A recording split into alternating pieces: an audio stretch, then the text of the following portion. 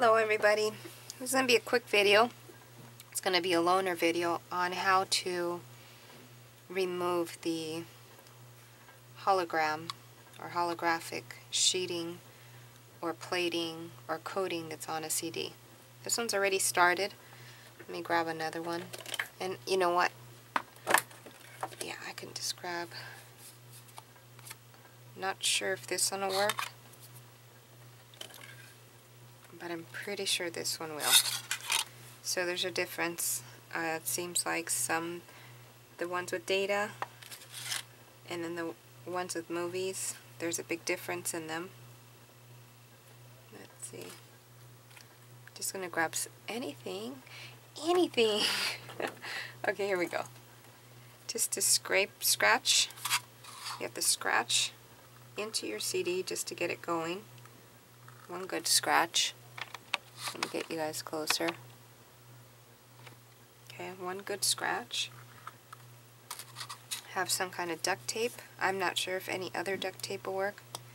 And the reason I'm putting this video up as a loaner is because my next project has to do with CDs. So I wanted to share with you guys how to get your CDs ready before I start the next project, just in case you want to join me. So you just do that, and then you relift. You see? And that's how you get them started, and you continue all the way around. And I love this stuff. If I can possibly keep some of it, I do. You can actually reuse this piece of tape onto your mixed media. So if you want, keep it around. Try to cover as much as the tape as you possibly can by using it up. But this video is not about that, is it? Anyways, so that's how to do those, and then how to do the other ones. I already cut it up. Let's see if this one will work, because if it doesn't, then I can share with you guys how to do the other ones that don't work.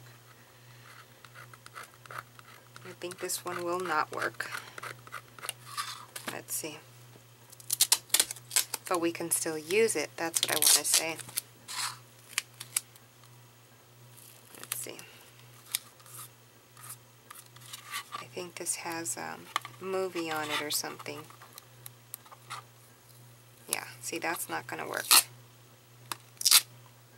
No matter if I go into it deep or if I break into the seal, it still won't work. I've tried it. So what I like to do with these is go ahead and cut whatever design, and since the next video I'm doing is feathers, I'm going to cut a feather.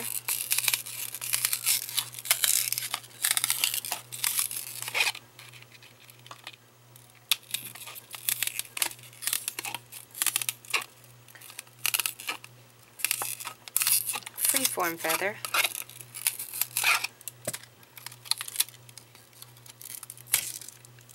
And then usually it's really tight and you can't get in there, and what you have to do is find something sharp. My nails don't work as far as going through with my nails. Usually I have my sharper tweezers, but I don't have them with me right now. Oh, and another thing that loosens them up, this one seems quite loose, but another thing that loosens them up is if you get yourself some pliers, get a hold of it and go back and forth like this, wiggle it, and it starts to come apart. And you get your sharp object and you run it in between and they come apart. Some are easier than others. This one was very easy. So you can use this, and you can use this one, and that's pretty cool. It'll catch the light really nice. And then I'll show you what to do with all of this in the next video. So that's it for right now, until the next video where I show you how to paint them up. Okay? And we'll be, boop, that's all I'm going to show you. Painting them up like that. And I'll see you in a little bit. And if you'd like to fund this channel and fund me and help me out with my family, the fund button will be right there. Just click it send me $1. I would appreciate it, and I'll talk to you guys later.